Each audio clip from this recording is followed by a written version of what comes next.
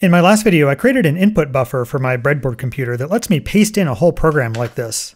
And even though I'm pasting in the characters of the program faster than the computer can process them, they all get buffered and processed and the program works. But the input buffer is only 256 bytes long. If I paste in this longer program, you can see it misses a lot of it. And that's because characters are arriving faster than the computer can process them, and the buffer can absorb some of that, but no matter how big the buffer is, if characters keep arriving faster than the computer can process them, eventually the buffer is going to fill up and start overwriting data. So just making the buffer bigger won't work. Instead, when the buffer becomes full, we need to have some way to tell the sender to pause sending for a moment while the computer processes what it's already received. Then once the buffer empties out a bit, we can tell the sender to continue. But how do we do that? Well, here's our RS232 interface, and you can see we're using transmit data, receive data, and ground. But what about all these other pins? Well, one of them is precisely what we need to solve this problem, which is this one labeled CTS, which is clear to send.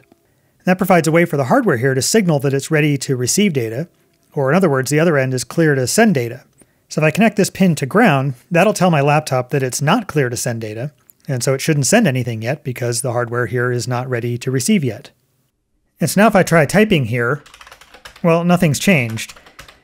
And that's because right now we're actually ignoring that CTS line. But if I go to settings here in my terminal program, I have the option here for RTS CTS flow control. So now if we turn that on, that now says we're going to be paying attention to that clear to send signal. Now if I type, nothing seems to happen. But actually something did happen. My computer knows that I typed stuff, but it hasn't sent it yet because it's respecting this clear to send signal that's saying it's not okay to send yet.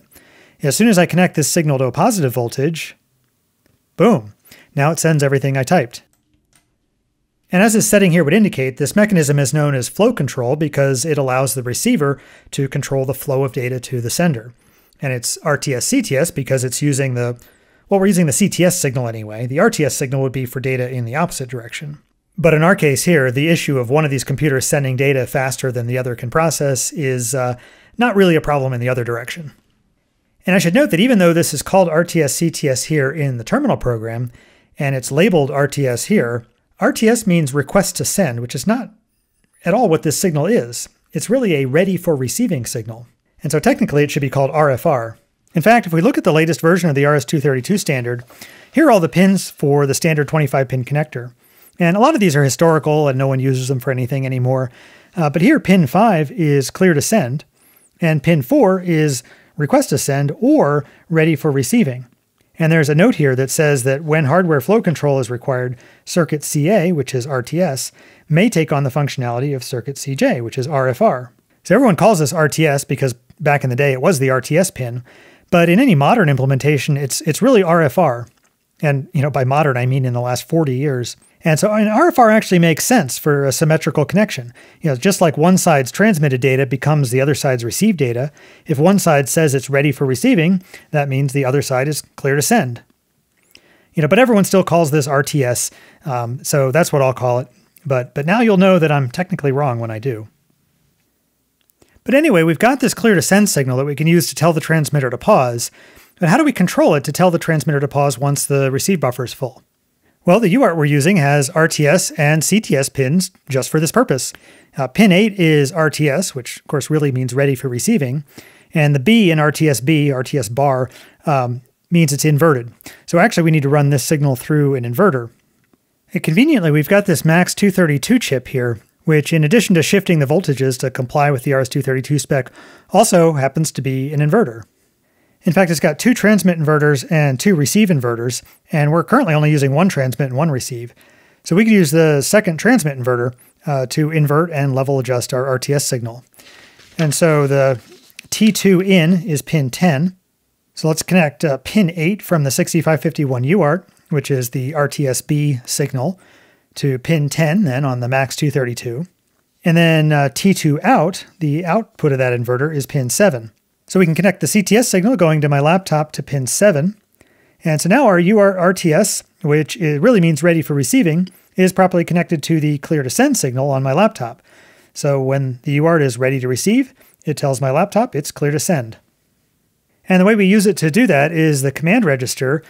Bits 2 and 3 are the transmitter interrupt control.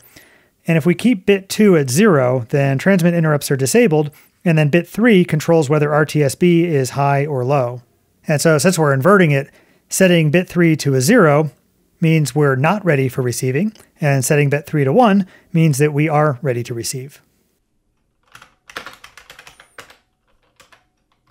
So we look at the BIOS code. Here's the interrupt handler. Every time we receive a new character, this interrupt handler gets called. And so we read a character here, and we write it to our input buffer. Now what we want to do is check to see if the buffer is full, and then if it is, turn off that ready to receive or clear to send bit. So we can call the buffer size routine, and that's going to return with however many bytes are currently in the buffer will be in the A register. Then we can compare that to FF hex, and if it's less than FF, that is the buffer is less than completely full, then the compare is going to leave the carry flag clear. So we can branch if carry clear to not full, which will just be right here, and that'll then just return from the interrupt. Otherwise, we'll continue in here and load A with 1, and then store A to the command register. And by storing a 1 like this to the command register, bit 3 is going to be off, so that'll end up deasserting the clear to send signal on the transmitter so that it won't transmit any more data now that the buffer is full.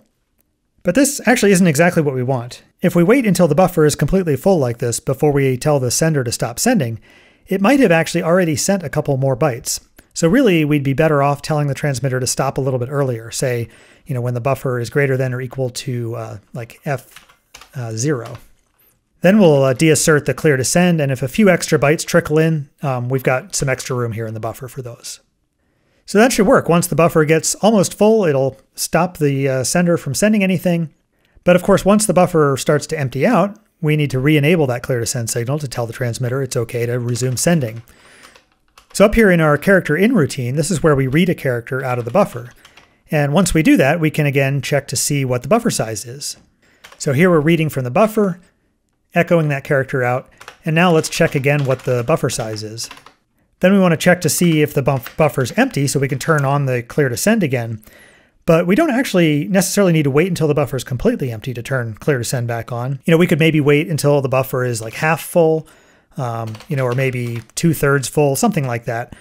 And so if the buffer size is more than B0, the carry flag will be set. So we can say branch if carry set to say mostly full. And so if the buffer is still mostly full, then we'll just carry on here like normal. But if it's less than mostly full, then we'll drop in here and re-enable the clear to send. So we can load A09, which turns bit 3 back on, and write that to the command register. So that re-enables the ready for receiving signal, so the transmitter will continue transmitting now that there's some room in the buffer. Although we need to be careful here because this routine is supposed to return the character that was read out of the buffer in the A register. And so we're reading that character into the A register here in read buffer. We're echoing it out, but then the rest of this code here is clobbering the A register. So we either need to, we could push A onto the stack here and pull it off the stack down here so we don't lose that value that we read. And that way, when this routine returns, it'll return with the key that was pressed in the A register. We could also do this buffer size check before we read the character. I guess that would be another way of doing it, but this ought to work. So let's save that, rebuild our ROM image, and then write that to our EEPROM. So once that's done, I'll put the ROM back in the computer and reset it.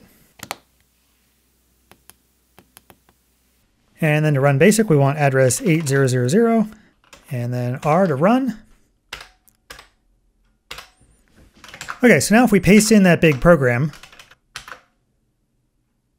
it actually looks like it still didn't work quite right.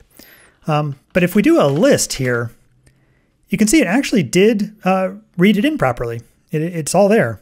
And of course we can run it. And so it looks like our input routine is actually working error-free in terms of the input.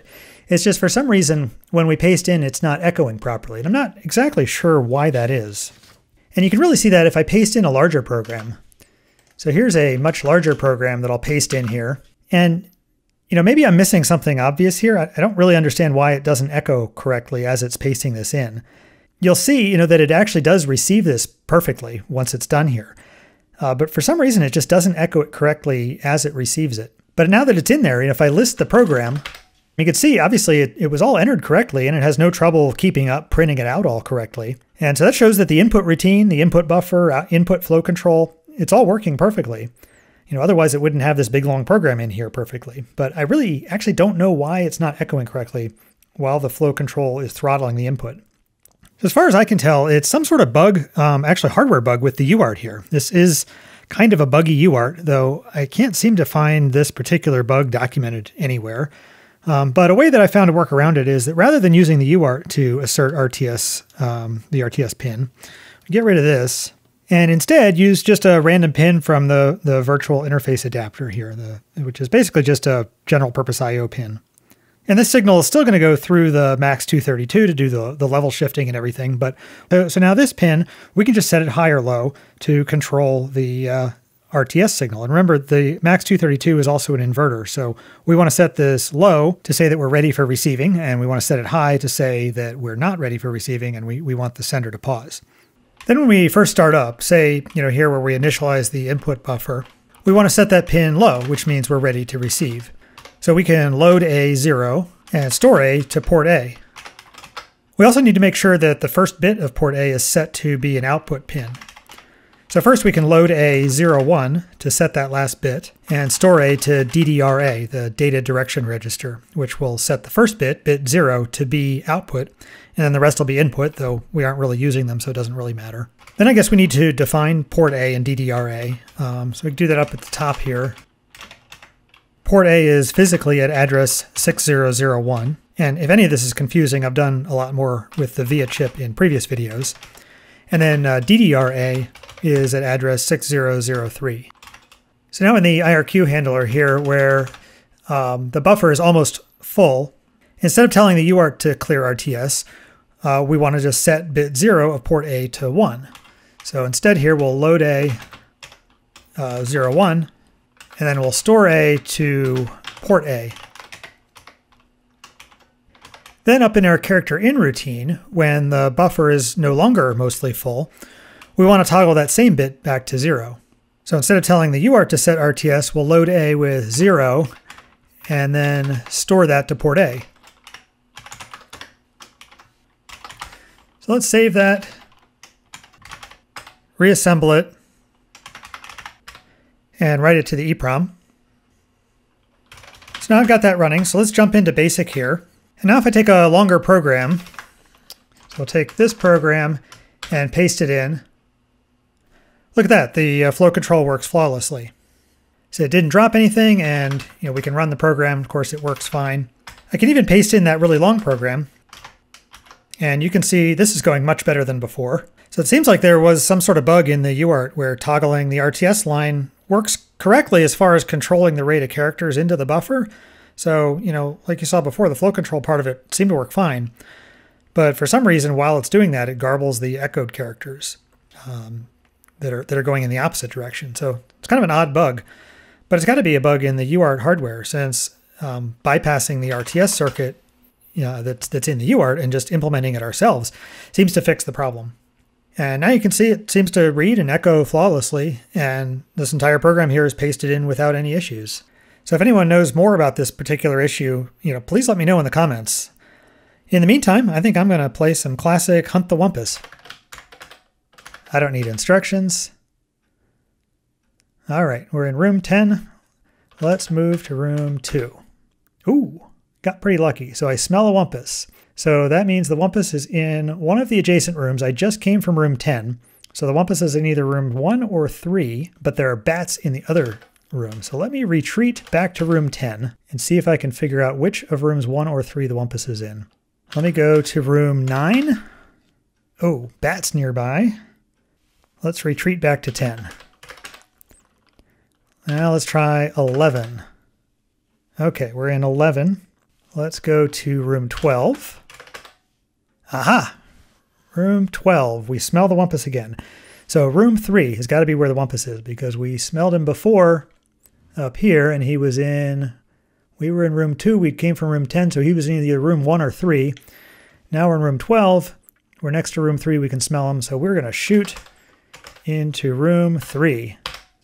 Aha! You got the Wumpus.